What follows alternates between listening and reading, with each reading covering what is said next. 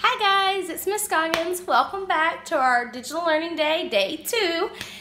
Today I wanted to talk to you guys about shapes. And now I know what you're thinking, oh, we can't talk about shapes. We're not in class where we have our pattern blocks, where it's easy to count the sides and be able to touch it, and paper and pencil where we can draw it on the board. But you know what, guys, there are shapes all around us, and I bet you didn't even know it. There are shapes all throughout my house, which is where I'm at right now, and I'm actually going to go on a little shape scavenger hunt just to show you we don't have to be at school. We don't have to have our little pattern blocks to be able to learn. We can learn just like this. All right, so let's go ahead and get started. I'm actually going to show you a different shape than what we've been talking about before we left, because I know we've been talking about triangles and quadrilaterals, pentagons and hexagon, but I know you know what this shape is. So you know that an octagon has 8 sides and 8 angles, like a stop sign. But look at this one right here. I still see 8 sides and 8 angles. Let's check. Ready?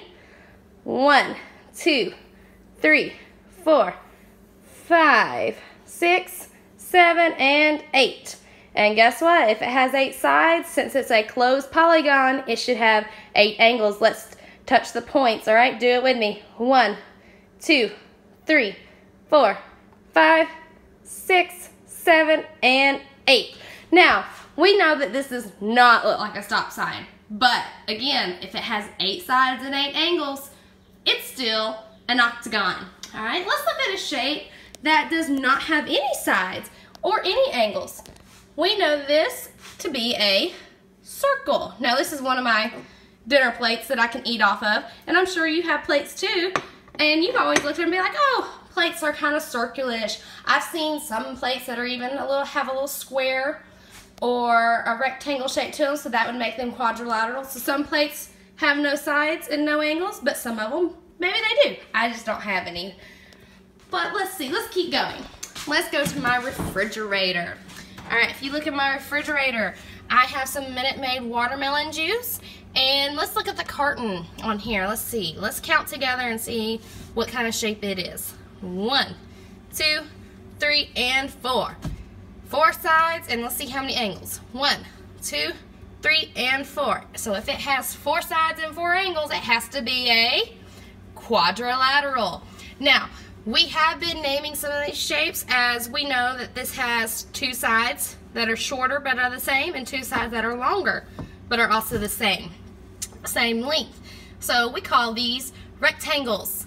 But we know not all quadrilaterals are the same. Like, not all quadrilaterals are rectangles. Sometimes they're squares, sometimes they're trapezoids, sometimes they're anything that has 4 sides. So we can just name this a quadrilateral, and I like to call these special shapes with special names. It's also a rectangle. All right, let's change it. Let's turn it. I can turn this shape into a pentagon. Let's look at the sides on this one. Follow my finger. Ready? 1, 2, 3, 4, and 5. So it has 5 sides. Let's check the angles. 1, 2, 3, 4, and 5. So if it has 5 sides and 5 angles, we call it a pentagon.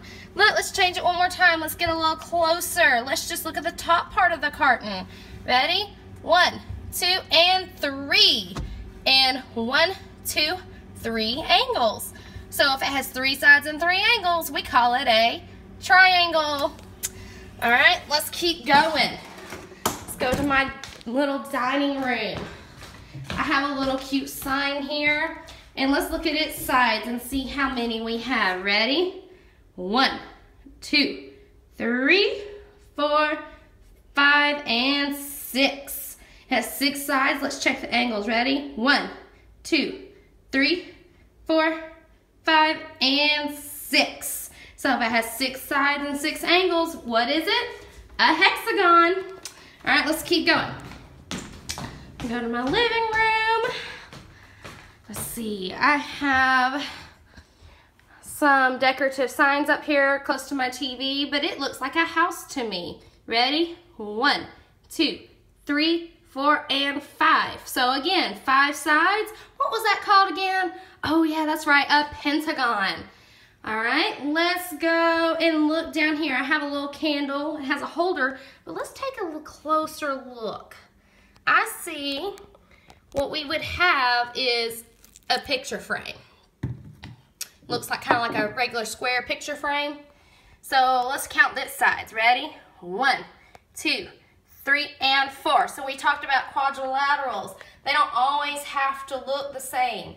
They could be rectangles, squares, trapezoids, parallelograms. But again, let's look closer. I see more lines in here, and I can break it down to its, if I were to take this piece off, let's look at this size. Ready? 1, 2, 3, and 4. So again, 4 sides and 1, 2, 3, 4 angles, but it looks different. It's not a rectangle, it's not a square. That is what we call a trapezoid. All right, let's keep going. So, let's keep looking. I have down here at my coffee table, I have a lot of different shapes. All right, so again, another quadrilateral that looks different, like a parallelogram. Ready? 1, 2, 3, and 4. 1, 2, 3, 4 angles. Oh, look, there's a little triangle. 1, 2, 3, and then 1, 2, 3. Triangle.